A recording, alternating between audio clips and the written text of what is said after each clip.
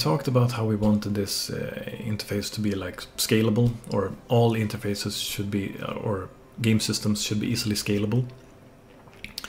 And what we have in this case is we have sort of made the sort of container hard-coded, but that's easy to change later on if you have functionality that changes. So we're going to be making code now that allows us to have this scalable easily by having a system that builds up the widgets inside of the container. So this container will be filled with widgets depending on information that we have put as parameters. So if we're to start off here and say we want a variable called number of rows, and we'll make it an integer, and we make another variable and we want that to be a number of columns. This allows us to define how many rows and how many columns we want our inventory to consist of. We want to also make this instance editable and expose on spawn, so that we could theoretically have that be defined when the widget is constructed, which would also allow it to, if you were to rebuild the actual container here to be like more scalable later on, then that will help that along. But what we want to do then is that when this widget is constructed, we want to get the number of rows. And since it's going to be, we're going to be working with loops. So like if you go loop like so, for loop, you see it normally like arrays, it starts on index 0 and last index is a different number. And if we say that we want to have one row, we don't want to have a first index 0 and the last index 1, because that means we're actually doing 2 rows. So we have to subtract this one by 1 to make sure that it's getting the proper amount of indexes here. And after that we want to, for each row, we also want to go through all of the columns, right? So we need to have another loop for this one as well, which will get the number of columns, and again -1 because the same reason, and that will be the last index there. So if we had something like, in our example, 4 by 3 here, then it would create 4 rows and 3 columns, actually the other way around, 3 rows and 4 columns, and then just make 12 different widgets which it creates. So next thing we should be doing here is we create the actual widgets. And it needs to be of the W slot, inventory slot, like so. And this one, as you see, we have exposed the item info, so it needs to have, or it could get an item info sent into it to begin with here. And we're going to be leaving that one empty for now, I believe. So we're just going to be doing this. We will be expanding upon it a little bit later, making sure that we have some stuff added, but that's actually, let's do it right now. It will make more sense, I think. Let's say we have starting items. No, starting inventory is a good name. And then we change it to S item info, like so. This represents, we make this instance editable and expose on spawn also. So when this widget is created, if it is a chest, for example, and a chest usually has items in it to begin with, right? Then we will send this data into this creation of this widget as well, so it will be aware that this info is available on this slot. So since we are creating it by rows and by columns, what we need to do is some math to make sure that we're getting this, because this will be an array, right? So we want to take number of columns is going to be representing let's visualize this. If we have, this is the first slot in inventory, this is the second slot in inventory, this is the third slot. This means that this would be column 0, column 1, column 2. So we will be taking the number of columns and actually we will be doing this. I hope I'm not confusing you now here, but we will have a current index on row, which we will multiply by integer, and we will use our columns as the multiplicative for that. And then in addition to that, we also need to add whichever column that we're currently working on. So we add another index or another int here, and we take this index over here. So the current row times the number of columns, because that's how many objects are in a row, and adding the current column that we're in will give us the index to get from this array. Like so.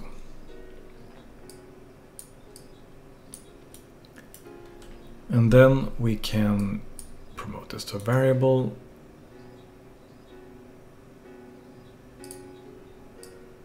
Just so we have something. I'm not entirely sure we're actually going to be needing this. And we'll just call it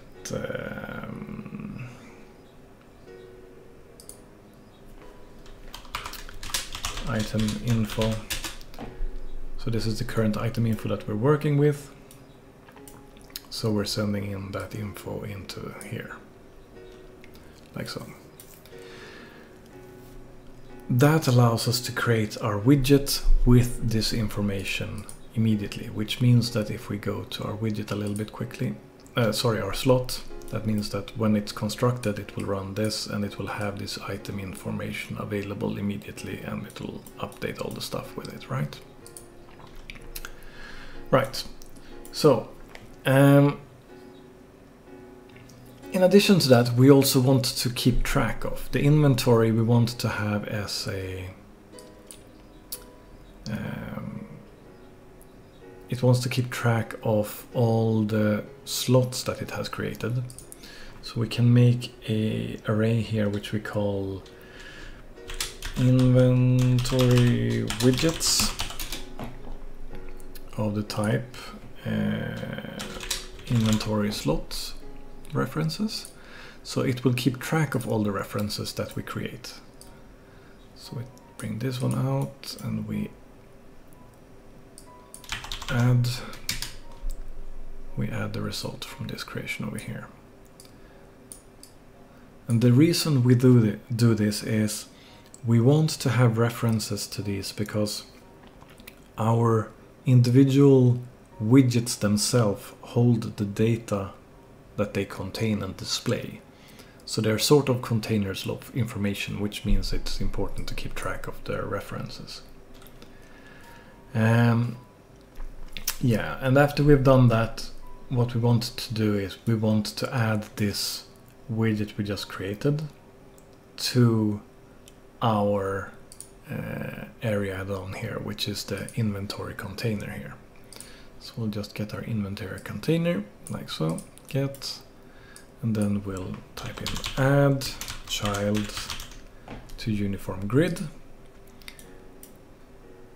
and we'll drag it like so, and the content is going to be the widget we just created, so, and the row and the column is easily available to us because those are the ones that we're currently working on. Because if we were to add let's display this. So we add a inventory slot to this inventory container. You see that it looks like that. If we add another one, then you can see that nothing has changed here. The reason is these items, since they are in a uniform container, have row and column as a property on them. So if I were to say it should be on row 1, you can see that they have now changed position, so they are aligned to each other like so. If I were to change column 2 for this one, you can see that it would apply over there. And since it's uniform, it will try to give them the best space that they have depending on their alignments, basically. We will want them to be aligned horizontally and vertically so that they are given the best possible spacing in here, so that if they are next to each other, it's easier to display like this. If you only had 2 on each, this container right now doesn't know how many widgets we're gonna put in here. But if we were to do something like this, and let's see, this one is that one, and this one is gonna be row 1 and 3. Whoops, whoops, whoops, whoops. Row 1, you see. And this one is aligned, this one is aligned, this one is not aligned, like so. Okay, it didn't quite align itself like I wanted to. 1. Okay, that's because you can see I have chosen column 0 there, and this one has column 2, and this one has column 3, which means there's a space here for an equally big one. So they try to uniformly space these out depending on how many columns and rows you use, basically. So that's what we're going to be taking advantage of in our dynamic creation over here, where we say it should be using a specific row or column, and we have these as our indexes for our loops. So since this is our column loop, we will just drag our column index in here,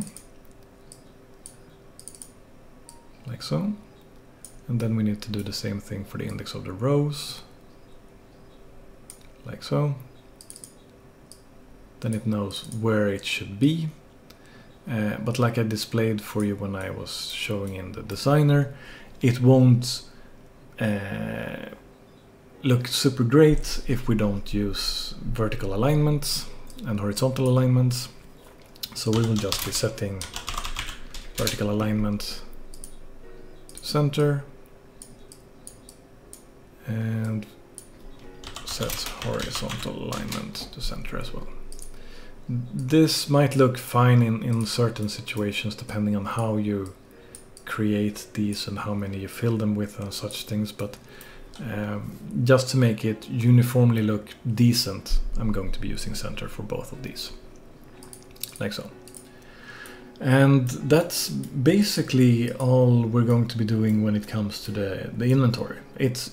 This is basically its existence. We will be adding a little bit later on when it's relevant, but when it is constructed, which happens, since we have it directly on the HUD, it happens directly when the HUD is constructed, then it will go and say, well, I should go through these variables that are exposed, and I should be looping through them to get a specific item from the array, if it has one, and then creating widgets for each of these, and then adding them and creating references to them and putting them in my grid, basically. So that's what it does. This inventory container is only creating all the widget slots that we need for our inventory. That's its whole purpose right now. And let's go to our HUD and let's see what kind of code we need here. I think we're actually good here. We don't need anything in here. So I think that's all for now. So now we have made a code of the widgets in the background. They're going to have more added to them as we go along, of course. But for now, this is enough for us to continue at least with our component and its logic. So let's just save everything to make sure that everything is saved and we don't lose anything. We now need to start creating some functions to allow this component to work. And we want to create these functions in such a way that the component can be used for both a character and for a chest, for example. So it has to be agnostic in the way of like what it's dealing with. So let's start off with creating a bunch of methods that we're going to need then. let's start off with the add to existing slot first.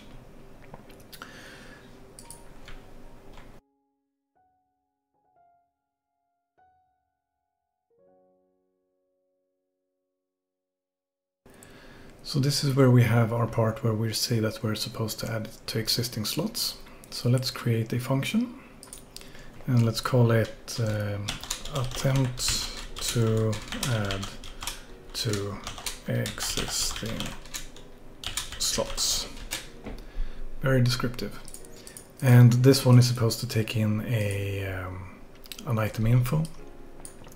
And what we will start to call these are remaining items, because we keep trying to we pick up an item or somehow get it added to our inventory, and we continuously want to diminish how much is in it. We try to put it in stacks where we can fit them in, we try to put them in empty slots where we can fit them in, and continuously just reduce the amount of this item that we have until we're hopefully left with nothing left, right? So that's why we will be calling it remaining items from now on.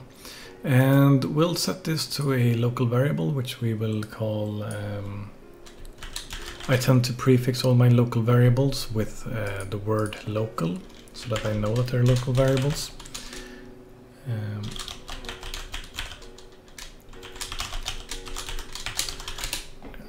A local variable is a variable that exists only within the scope of which it is created. So in this case we have a function, so this variable will only exist in this function and not outside of it.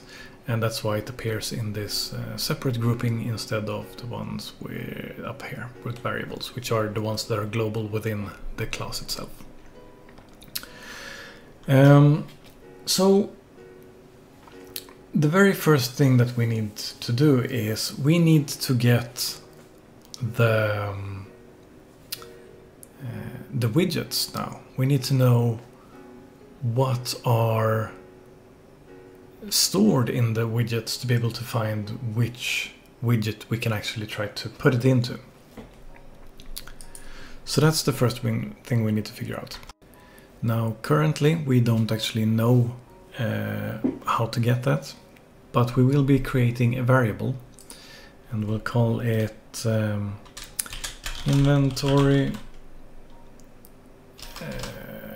ref, as an inventory reference, and we'll make this of a type of our widget that is for the inventory container. By having this created like so, we can from this actually get what's it called?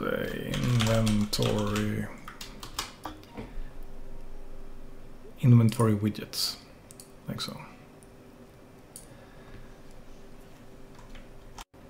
So with each of these widgets, we'll put it through a loop so we can get all of them. We will try and find a matching widget basically. So what we will be doing is we're going to be having each element that we have here, we're gonna set temporarily to a name of a local slot widget. That didn't. Local slot widget, like so. Why is it appearing weird?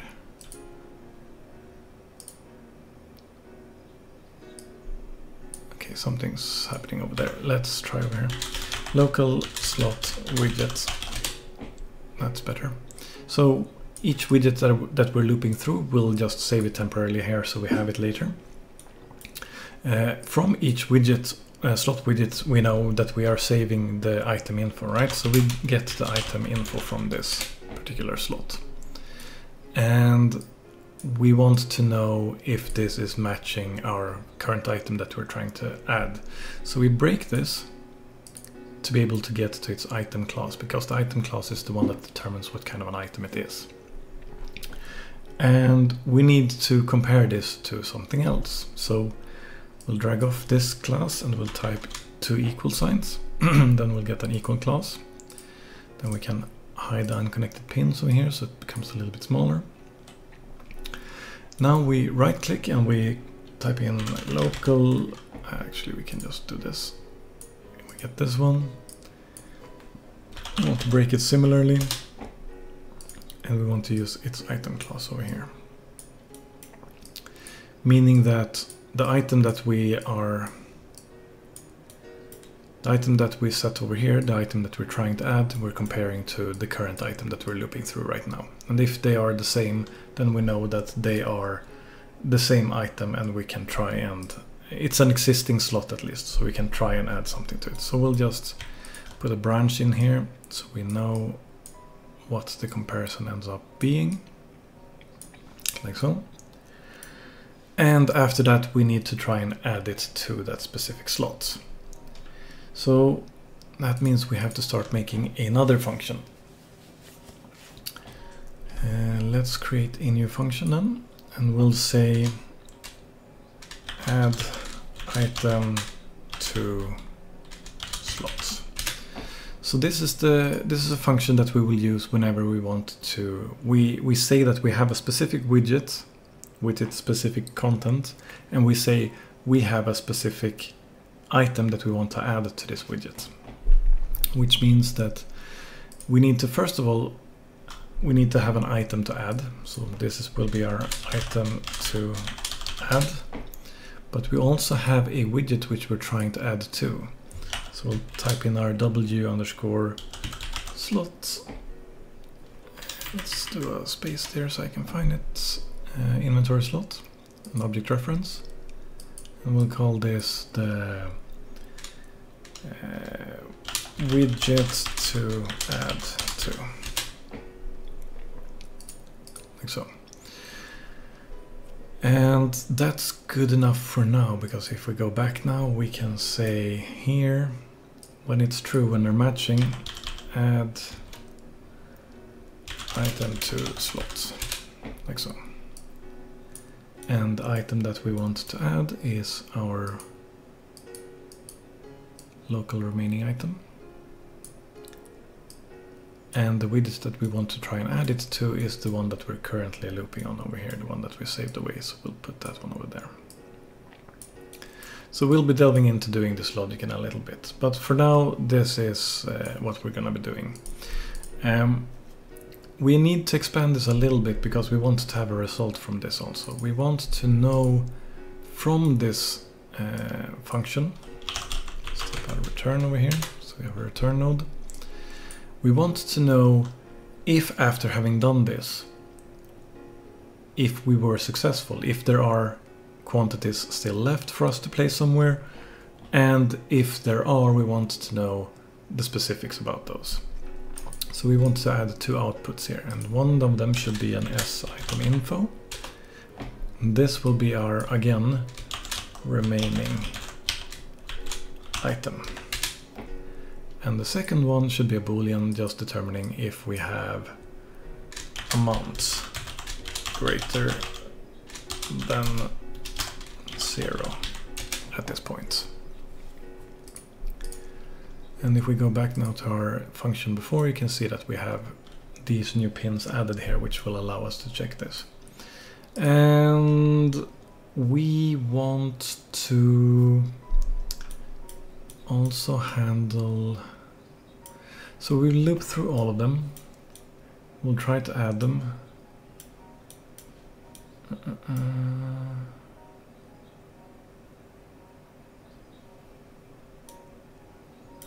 We want to reset this, so the local remaining items to add, we basically update after having done this. So we start off with whatever we have here, and then we try to add it to an existing slot, and then we save the new information, and we keep looping through and trying to add it to new slots as long as we can. At one point we will end up being done, and we'll come out here and we want to return from this place as well.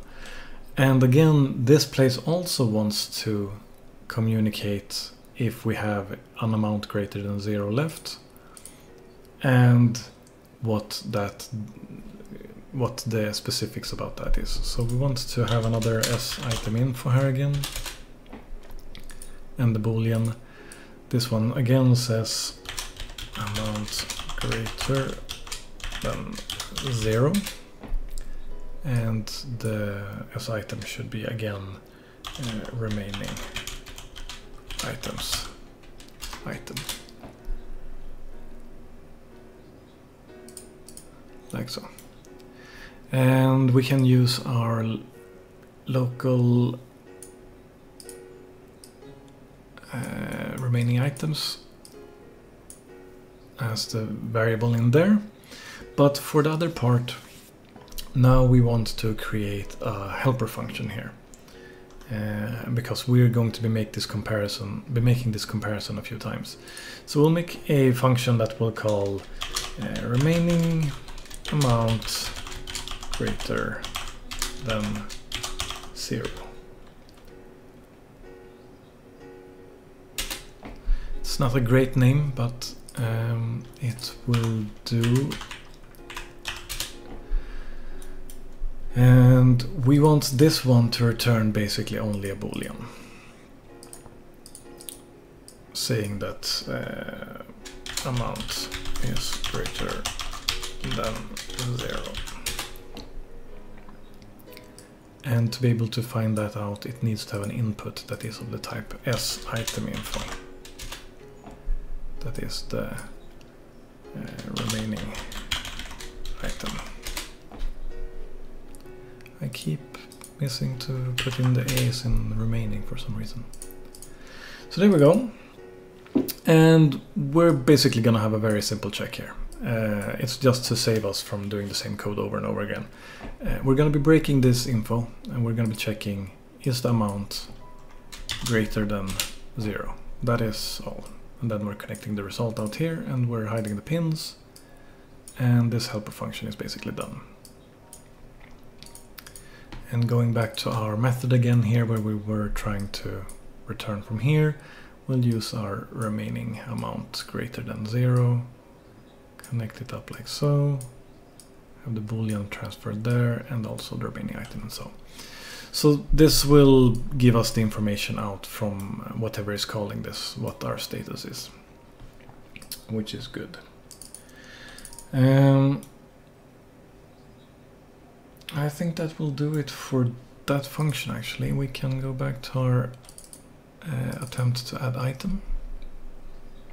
Now we should be able to use attempt to add item to existing slots, hook it up like so, and our first step here should be done for now, and we have this branch already ready for us over here, so that is good. Next we need to have a condition here of successfully added. That's the easiest one, so let's do that. We'll add an output with a boolean saying successfully added, like so, and it ended up over here for some reason. And we can connect it over here, saying that if we don't have more than 0 left here anymore, then we have actually successfully added this item, which is good. And we can now start working towards our adding to empty slot. So let's create a new function for that. Add item to empty slot, and it needs to have the item to add, of course, the remaining items. S item type, item info. We call this remaining item. I'm just spelling worse and worse, it seems. Remaining item, like so.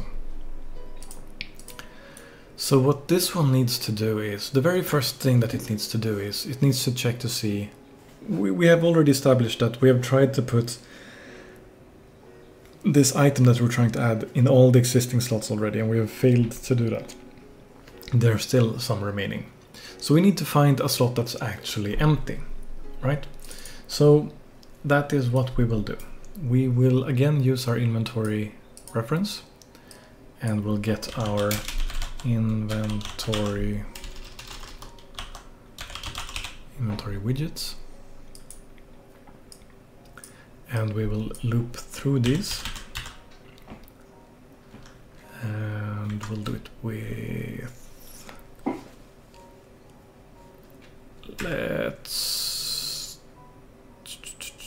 we can do it with a break, I think, like so. So that's the start. So from this element we get a widget, and we want to get its item info, and we want to check its one moment. Sorry about that, my cat wanted my attention. So what we need to do is we have this item info now, we need to break it, we need to find the class, and the reason we want to do that is because we want to check if it's valid as a class. And then we can hide everything else. And then we can make a branch to check against this value. And the reason we're checking this is a non-valid class means that it's actually an empty slot. So we can create a local variable, call it local empty widget,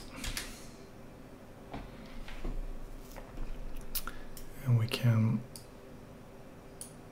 set it when the condition is false, like so, because when it's false is when it's empty, and we do it like that. Okay. Need to make it of the proper type, of course. Inventory slot, like so. Change variable type, like so. So now we have that. So that is the first step. The next step is that we need to try and add something, or try and add this item to this empty widget that we have just found. That is all for this episode. Hope to see you in the next one. Keep on learning. Take care.